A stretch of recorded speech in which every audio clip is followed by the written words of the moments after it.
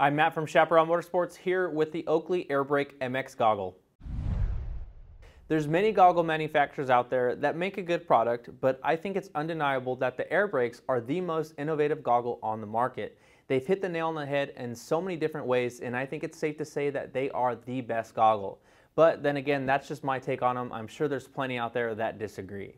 So let's go ahead and start pulling these apart, literally. Other than its incredible strength, which we'll jump into, you should know that every part on this goggle is replaceable. So even though they are a pretty penny, they're well worth the money because you can beat the heck out of them and replace whatever it is that needs to be replaced, and essentially you have a brand new goggle.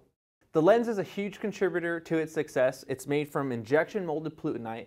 They put it through the same test standards as military and law enforcement eyewear, and it also meets the ANSI impact requirements.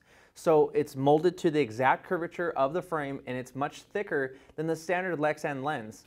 What that also means is that it's optically correct. When you take a flat lens and bend it into shape, it distorts your vision. Also, with having such a wide angle view, you can see more of your surroundings and see them more clearly. It's going to take some work to pop this thing out of the frame or even puncture it for that matter. A big reason for that, other than the material, is the design. This is the switch lock mechanism. It basically locks the lens in the frame and it doesn't allow it to come out at any one point. Plus those notches get annoying after a while. They just never stick in right. All you do is pull down on these levers and the lens pops right out. Just like that.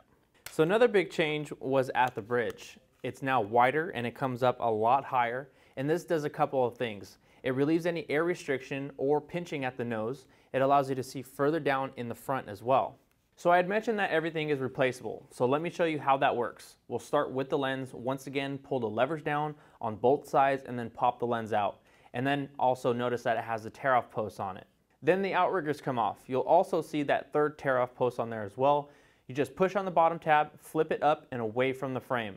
If you wanted to swap out the strap for a different color, or if it happens to tear, you can replace that as well. This would also be the same way to install a roll-off system. Next would be the face film and the inner frame. And you know, a cool thing about this is that there's actually a function to the black texture in here. It'll reduce the glare. It's very similar to eye black on a baseball player in the outfield. So all you do is pop each one of these tabs off and boom, it's off. Lastly, what you get in the box is this really nice goggle case, and this is going to protect them when you throw it in with your other gear. You also get a pack of tear-offs, and you also get this film cover to put over the lens. It's similar to a smartphone screen protector.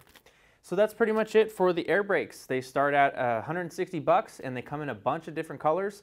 Of course, the price will vary with each color combo. Also, some come with the iridium lens. You can find all of the colors and more info, including the replacement parts, at chapmoto.com. Don't forget to subscribe to us on YouTube. Thanks for watching. I'm Matt. We'll see you again.